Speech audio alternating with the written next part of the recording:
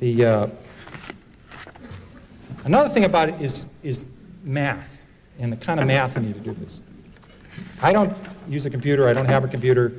I really was doing great math. I remember 7 times 7 was 41, and 9 times 9 is 81, and 12 times 12, I think it was 144. So it was some big number anyway. I got that one down cold. And I said, this is great. I love this stuff. And the barge left St. Louis going at 8 miles an hour, and the train left Pittsburgh, and this stuff is easy. I remember one day, I think it was 9th grade, it was a grim day. Somebody introduced cosine.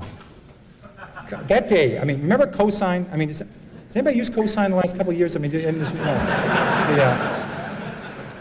let's have a show of hands. How many of you have used cosine the last 6 months? But I remember tangent and cotangent. Why would you want to know about tangent? And then remember the area under the curve.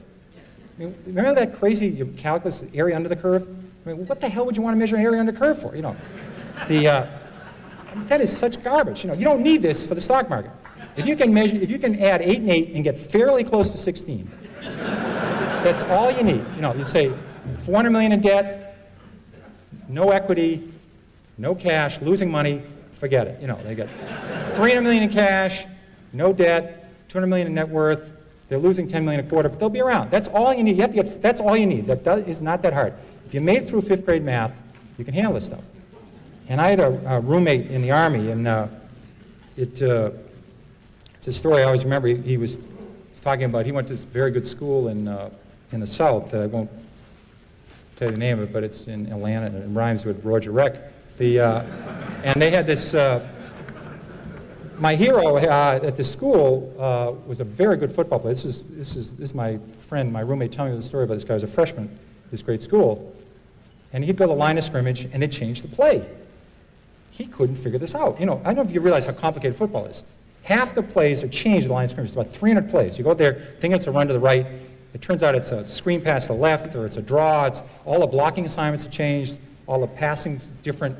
You have to instantly think, uh-oh, new play. What do I do in this new play? Just like that, and do it. He could not handle these deals. He says, give me the ball, I'll tote it. And he'd go for about 8 yards. He was really good at this. Now, this is not why he's my hero. The reason he's my hero, in a classroom about this size, his freshman year, he asked the question, does X always equal 7?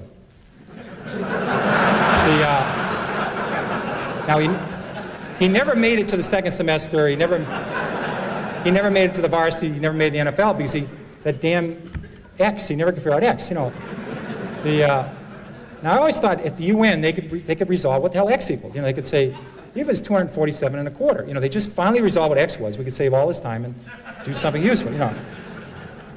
You don't need it in the stock market.